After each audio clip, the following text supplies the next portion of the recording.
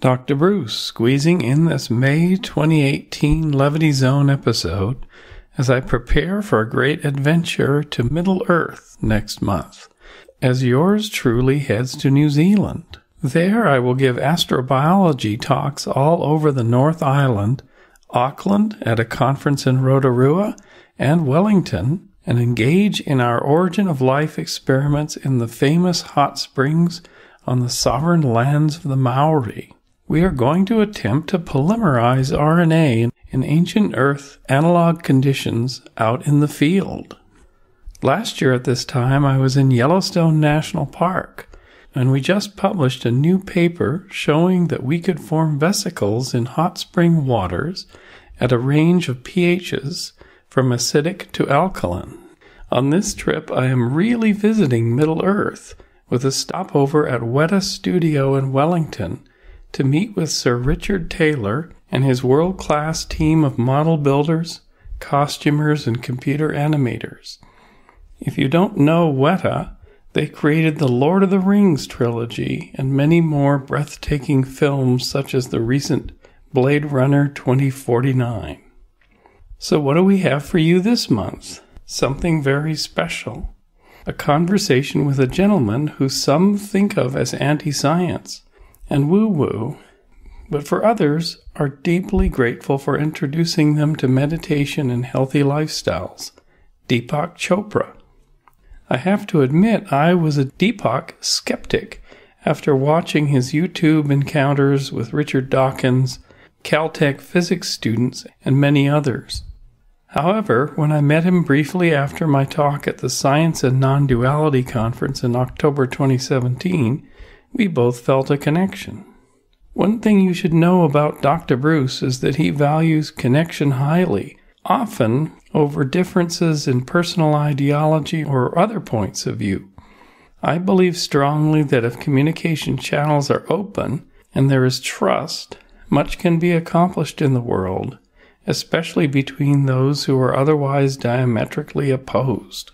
So after Deepak and my brief encounter, we committed to getting together for a more extensive conversation. That opportunity came at the Science of Consciousness Conference just last month in April of 2018, held at a beautiful resort in Tucson, Arizona, surrounded by saguaro and barrel cactuses. This was the second time I had presented to this meeting of neuroscientists, meditators, psychedelicists, and other consciousness explorers. As Deepak was also there, we agreed to meet in his room and record a Facebook Live session. I was new to this medium and was amazed as Deepak simply set up his phone next to his laptop and 22,000 people were already there waiting. From that point, it flowed beautifully into a discussion of science and the origin of life, the oldest rocks containing clear evidence for life, the future of life, and the subject of emergence in general. Deepak expressed clear enthusiasm, showing the rock and the Scientific American cover article to his audience, and listened respectfully as I did most of the explaining. So it also seemed for his fans online, as copious hearts and thumbs were flowing up in streams in the video channel. For a moment I dropped into what my personal presence practice calls open-hearted awareness, and brought up the subject of healing, to see if Deepak wanted to go toward that presumably familiar territory for him. Surprisingly, or not, he really wanted to focus on the science. So rather than an anti-science bias, I found that in fact deep in Deepak was a desire to connect to this part of the human enterprise. After the broadcast ended, we agreed that it wouldn't be the last time we met and planned for future dialogues. For this stream, there were hundreds of shares and over 600 comments, and I learned that day what a powerful medium the internet and social media can be to reach an audience. At one point, I paid him a compliment for how well he greeted the lines of people after his morning meditation, to which Deepak replied, "I love connection." Hello, my friends. Today is a busy day, so lots of Facebook Lives. But remember, today is the second anniversary of Facebook Live, April 6th. And I've been here almost every day for the last 2 years. I want to thank Sheryl Sandberg and Shannon Mattingly and Kaldia Gray for immense support. And thank you for being here every day. We've expanded this conversation. As you know, I'm obsessed with consciousness, and I get to speak to some great people here. And I'm right now in Tucson, Arizona, and we are at the Science of Consciousness meetings, conferences. I had the pleasure of listening to my very special guest. Bruce, say hi to all these people. They're sending you messages and hearts and likes. So nice. Bruce Damer was at a conference called Science and Non-Duality. He spoke about the origins of life and consciousness there and over here as well. And I thought, why not expose him to all of you who are all over the world watching us right now. So thanks for joining me, Bruce. Thank you, Deepak. Thank you. So let's start with a little bit about your background. What is your background? I'm Canadian. Yes. Came to the U.S., did a PhD in various computational things, wrote some of the first graphical interfaces on PCs in the 80s. I see. Then I started doing virtual worlds, like avatars, not avatars from your culture, but avatars in cyberspace. And then I started doing work for NASA, mission design, simulations, asteroid missions, human landers, things like that, and Mars program. And then I got to my dream that I had when I was 14, which is to work on the origin of life. So when I was 14, I had a thought experiment, I had a vision, kind of like the visions you have. Of the first self-assembling molecules. And I questioned them, but then they questioned me on how to figure out how they made a copy of themselves. And they challenged me when I was 14. So these were spontaneous visions? A spontaneous vision. No hallucinogens or LSD, just spontaneous. Yeah, just intention. Just self-assembling molecules, you mean DNA? I don't know. They were very diffuse. I had just read an article about Albert Einstein, how he had these beautiful visions of running alongside beams of light when he was 16, and watching the compression and everything, and it led to special relativity. So I thought that's how science was done. Yeah. Science, by the way, I mean, it's interesting that we call this the science of consciousness. We used to call it toward science of consciousness. Right. But science is in consciousness, right? Yeah. Well, all the scientific modeling is done in consciousness. Yeah. And if your instrument is not tuned, it's not wide enough. This is why I really connect in with some of your thinking, because you're trying to stretch, like the meditation you did this morning, allowed me to stretch my consciousness to create the observer and then dissolve the observer. It was just really wonderful. And then this most special thing for me was the little delay in who am I? Who am I? Because that gives us access to the big field. And that was just a beautiful thank you. technique. Thank you. But let's now talk about your work. Let us all be educated on what your theories are about the origins of life and consciousness. Well, I can start where it ended up. We can hold this up for the viewers. You can hold it up. So this is Scientific American, the great eclipse of 2017. The issue is called The New Origins of Life. Did volcanic hot springs harbor the first living organisms? So a long time I read that the first living organisms were called... the first living organisms were called chemolitho-autotrophic hyperthermophiles, right? Yeah. These microorganisms on the rims of volcanoes. Yeah, so here's the actual model. Everybody can see that, and I can send it out. And this is the 7 stages to the origin of life, starting with what Deepak just said, ending up in the cycling pool generates those chemical-feeding simple protocells. There they are, going through wet, dry, and moist cycles, like a bathtub filling and drying. And we do this in the lab now, It's empirical. It works. So we grow polymers without enzymes, right? So it's nature's way of creating random polymers to then select from, like a random sequence library, is to dry things down until they click together, click, click, click, click, click. Water leaves, and then you form RNA, even DNA, and peptides. And if you have like a soapy kind of fatty acid lipid in there, which is what we're made of, we're bags of lipid. You know, lipid health is a big deal, right? In body health, they form these membranes that sort of go down to the bottom of the pool, and then they stack everything together between layers in a liquid crystal.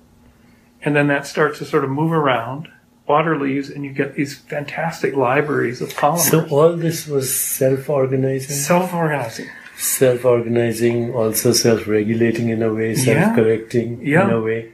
Driven by the big cycle. This is why I brought this Dorja. Driven by the big cycling system, which is the turning of the planet into the sun and then going into the dark.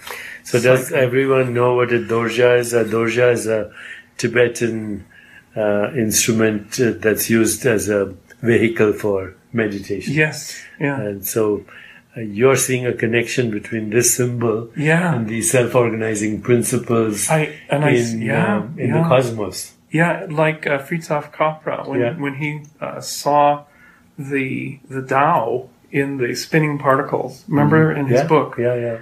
I see this in the cycling upon cycling upon cycling. We're actually seeing chemically. And when I do my thought experiments out into when cells get more complicated and then learn to divide. So that's what I'm working on now, is the path from the simplest little protocell to the dividing living cell. So all the way from those microorganisms, the chemolithotrophic hyperthermophiles, to Homo sapiens. Yeah. I'm going to ask you something very controversial.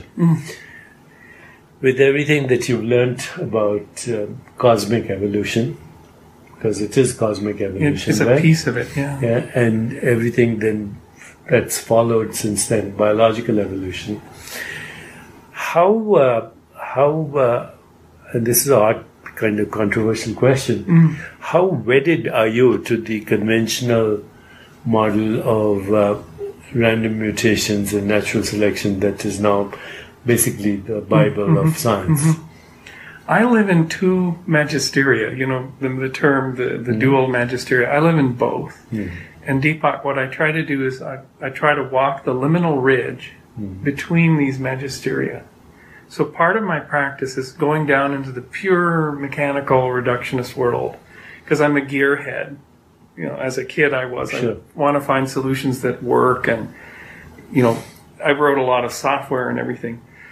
But I realized that you can't you can't solve the big problems without going into the magic, the magisteria of magic, and then connecting with the field, this large field, which is where you were.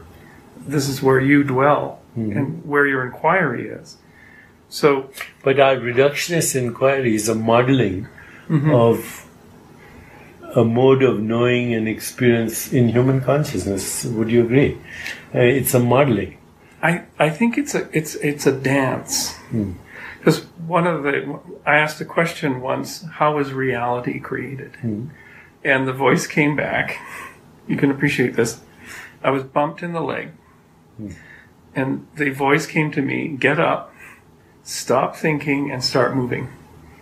And as soon as I went into a dance, I went into a circular dance.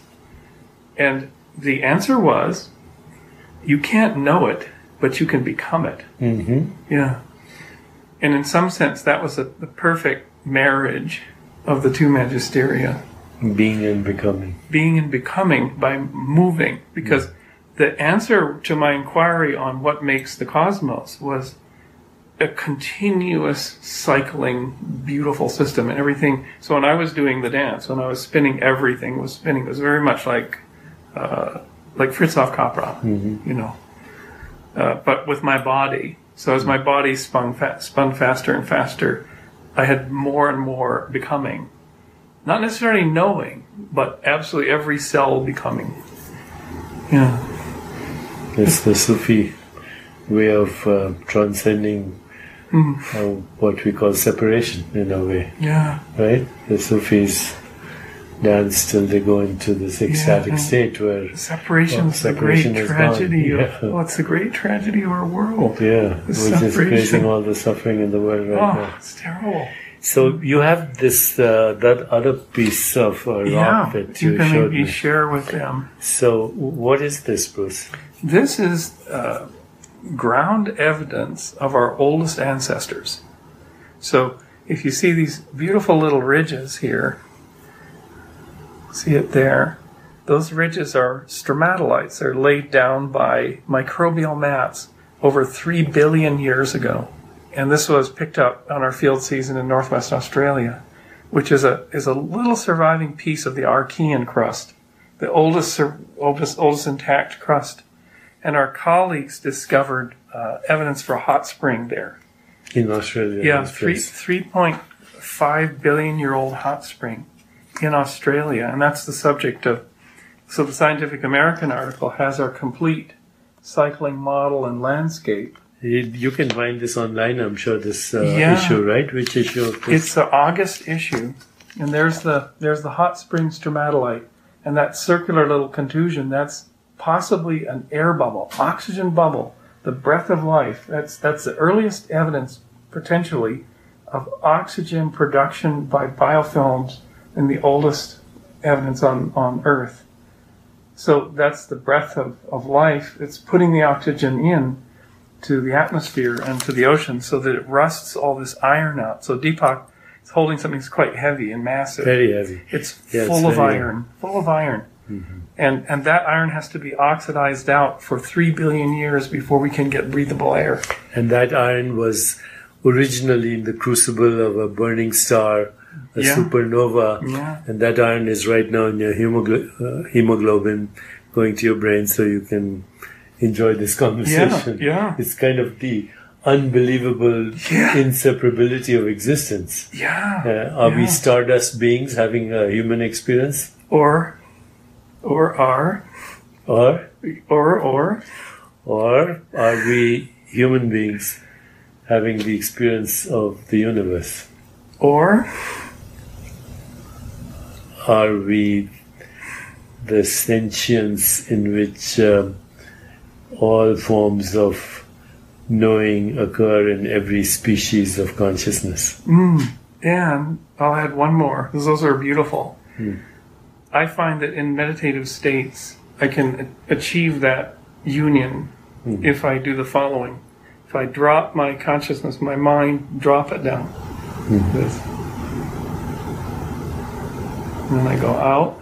Now I open my awareness, expand, And then with a heart, open-hearted awareness, open heart, like this. And then turn around. And back.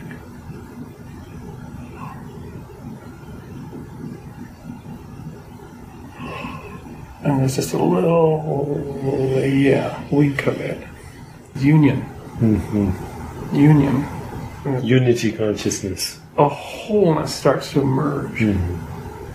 And as we train ourselves in these practices, that wholeness, I think, just starts expanding. In a room full of people, as you know, that when that unity, when that wholeness starts to grow, everyone is like, just sweeps them up. Yes. Because the group is the thing nowadays, right? Group energy, group field, which is what you've done for decades. But I'm in an energy healing program or practice now. So I'm learning all these skills to heal childhood trauma, for example. That's what we're focused on, the 7 or 8 character styles of trauma. Sure. Yeah. Which is a huge, actually, it ultimately is all the suffering in the world. It goes back to childhood, right? It does, yeah. Like my suffering in my childhood, I found it. It took half my lifetime.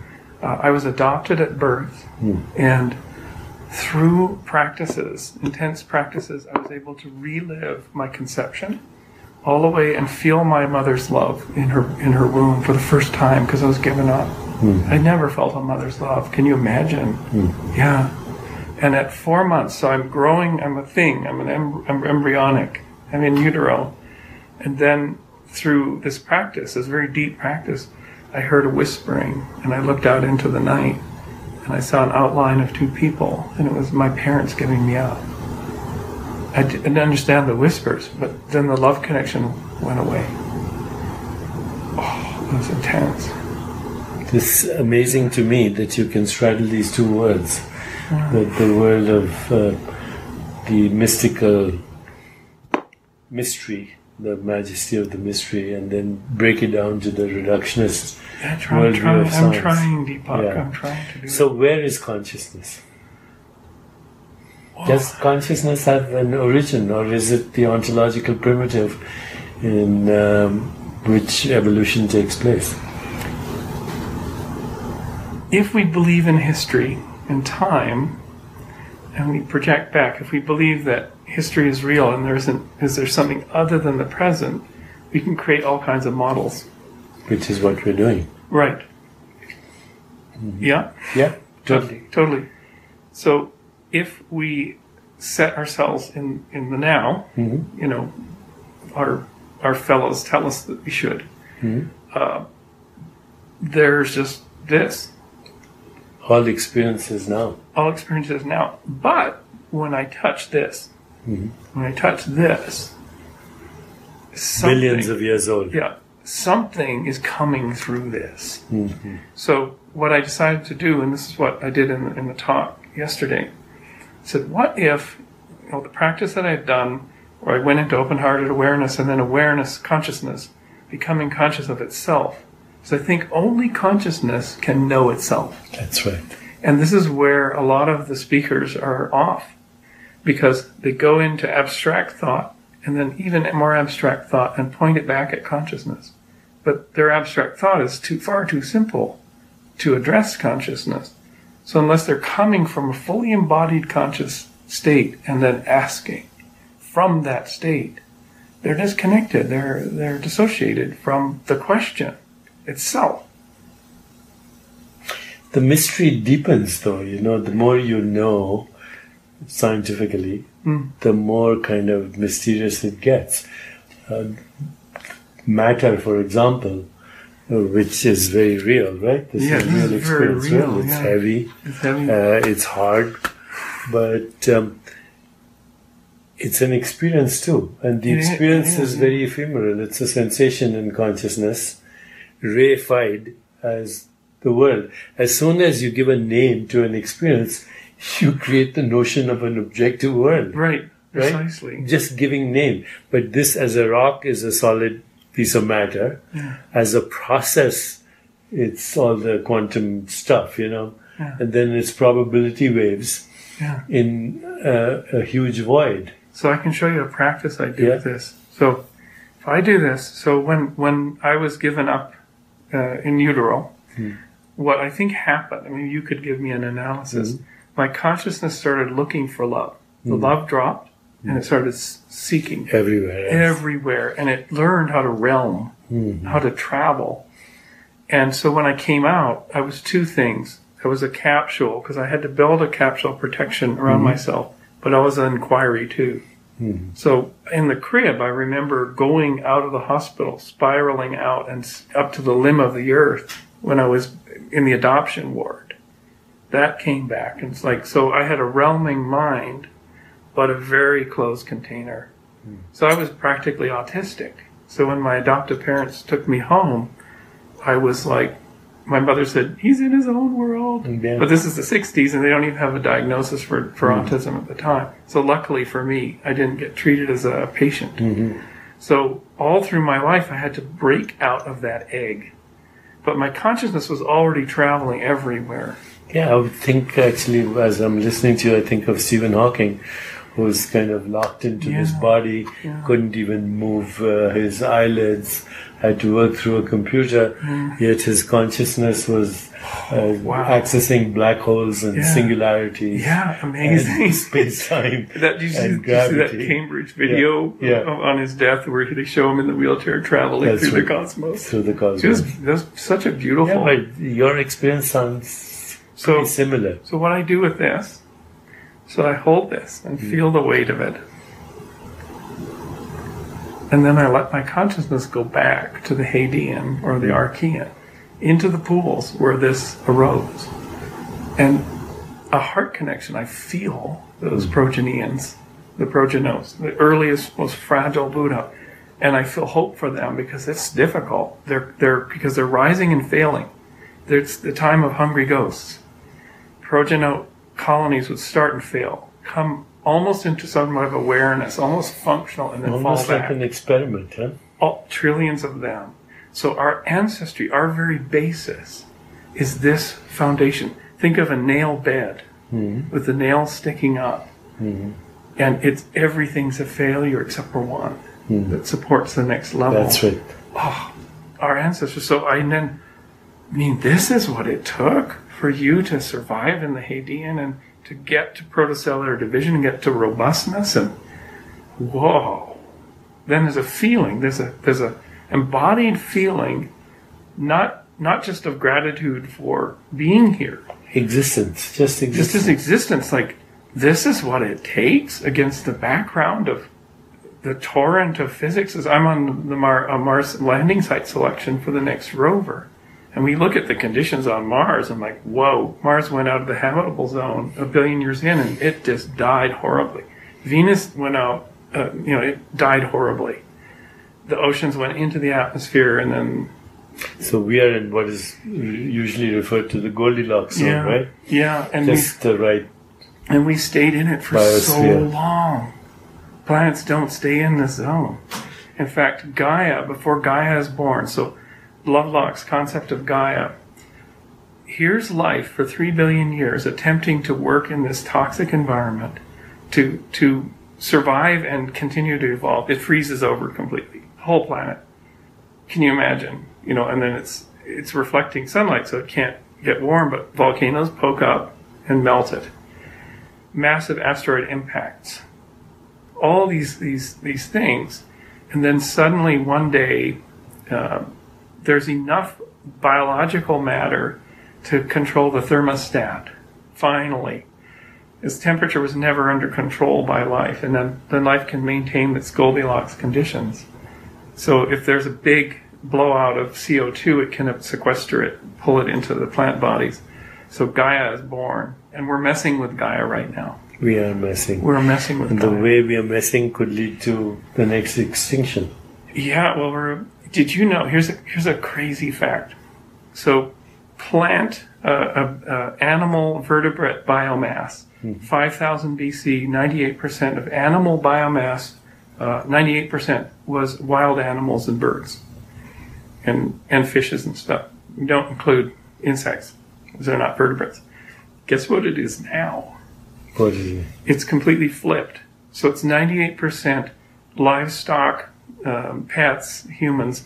2% is wild body biomass. 2%. And this is a perfectly balanced ecosystem in a sense. Homeostasis in a biological living planet, right? Well, are we the predator then? What we've done, we're in the Anthropocene, right? So we've gridded the planet, and our cities are new ecosystems. That's right. For coyotes and raccoons and certain types of birds. Crows are having a field day. Chickens are the #1 success in the animal kingdom. They started in Southeast Asia, and now there's 1 trillion of them. Because of their food for us. Yeah. But by the rules of, by the measure of the football game of natural selection, they're the winners. Like, they're the dominant species on the planet. The chicken, dominant animal. Probably rats too, but we can't measure those. Well, I heard once, and I'm not sure if it is true, we're talking about, somebody told me this, that if insects disappeared from this planet, all life would cease in 5 years. Pretty quick. Yeah. And if humans disappeared from this planet, then life would flourish in 5 years. Totally. So in a way, a permanently victorious species like us risks its own extinction. Yeah, it does. One of the examples for me is where I live in the California redwoods. Redwoods are the crown species of all trees. That's right. They're the most massive, long-lived. They're effectively eternal because they grow new sprouts. but they're so successful that they're going extinct. Oh my God. So before even humans came along, redwoods used to be on 6 continents. And their success was built on high energy requirements and water. And guess what? Earth's past middle age. Earth is dying actively right now because the sun's on a heating curve. And now you have these belt deserts, north and south, and you have these terrible ice ages.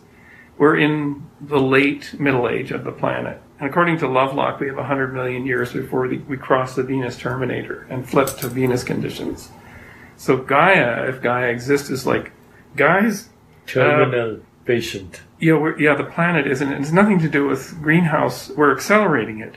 But it's that stars are on these curves. And we're about to exit the habitable zone. And it will happen rapidly. And it's 100 million years. I mean, don't sell your real estate just yet. But it's a profound thought that we are in the last fraction of a percent of complex life on this world that took 4.5 billion years to arise. And complex life is only a little bump of 2%.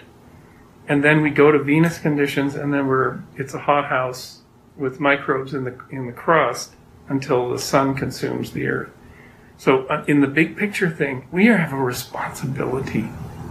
We have a responsibility for what we've been given. Tell me now, what's the focus of your work right now? It's literally a combination of the science, I call it science and spirit.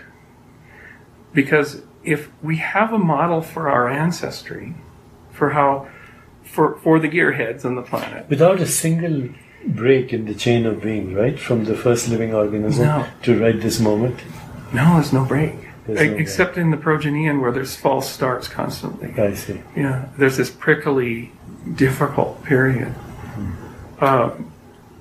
So my goal is, from when I was 14 and I had this vision, I had no idea. I thought that in my 50s I would actually have enough collaborations and enough experience and enough miracles and probability would shape that it would be, a solution would rise, and it did in my 50s.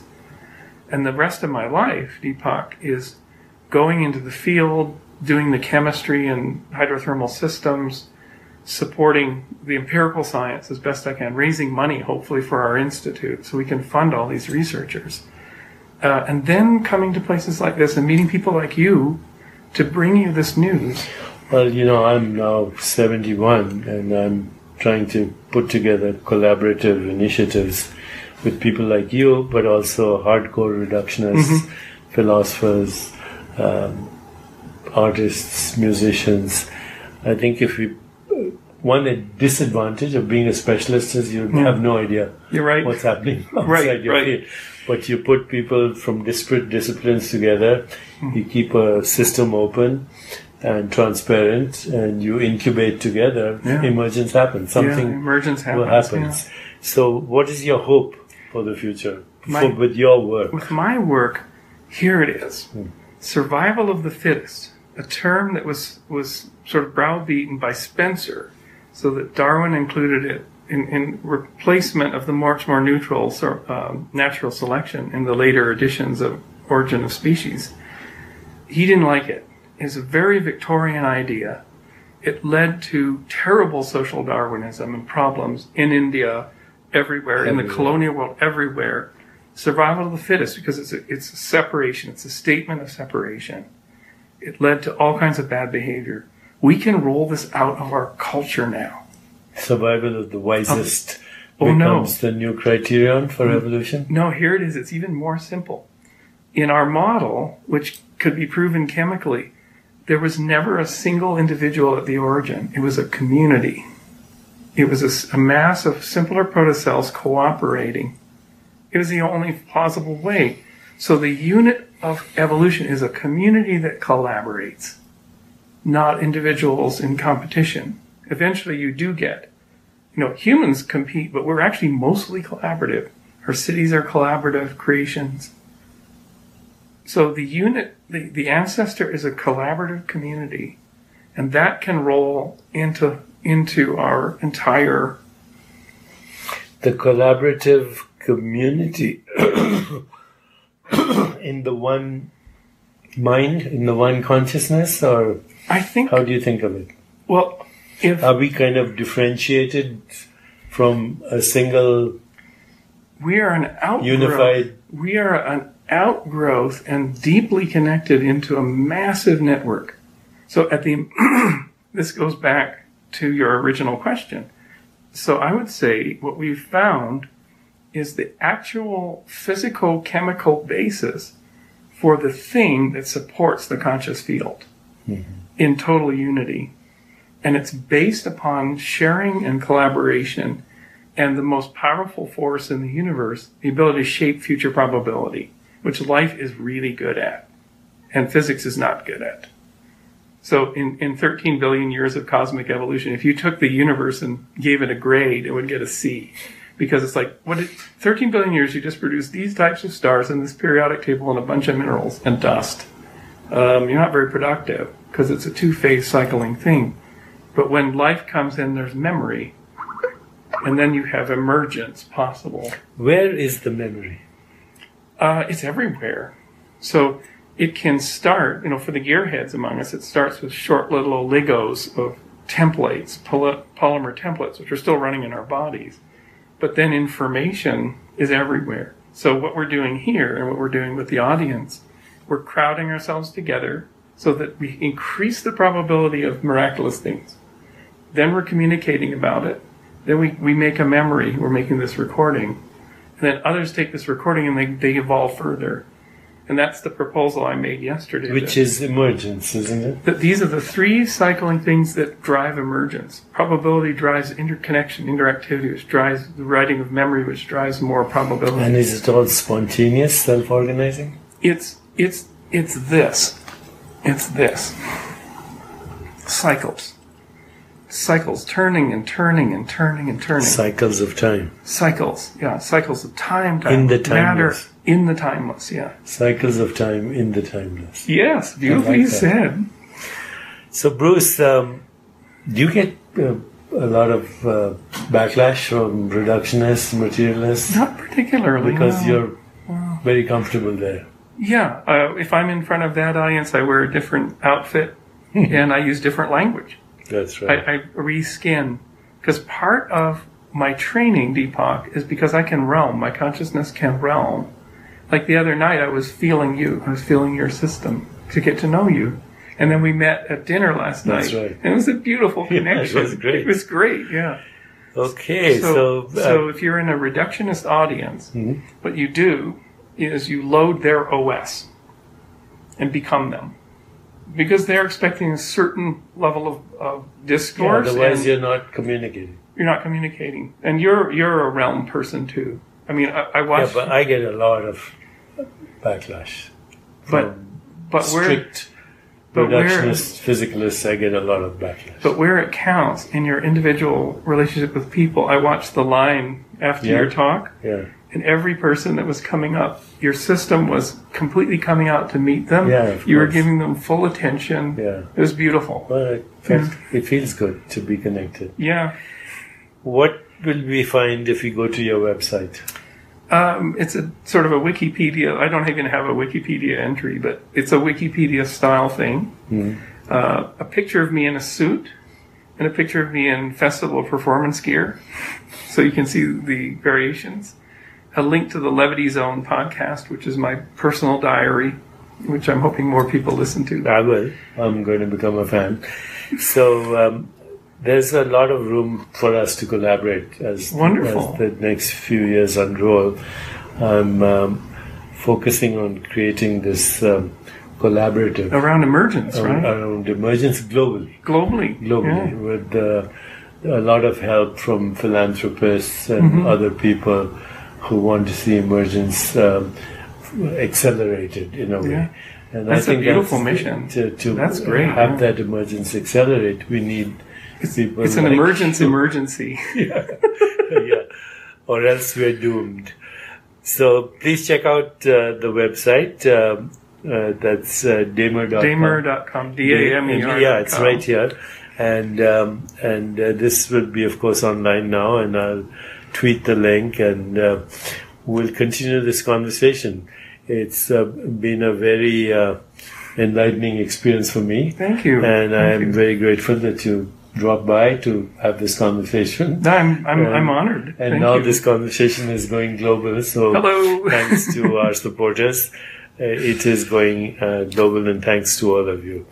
So until next time, thank you. And Bruce, thanks for joining me. Thank you. Blessings. Blessings.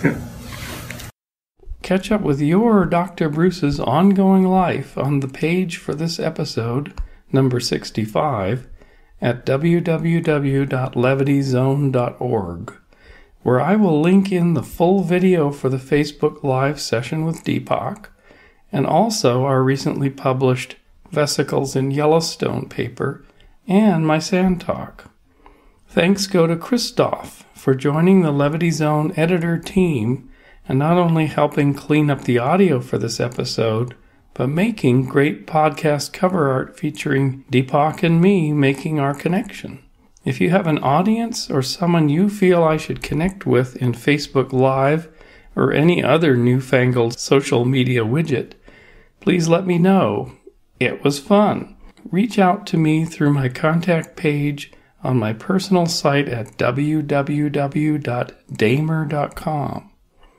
And see you next time in the Levity Zone.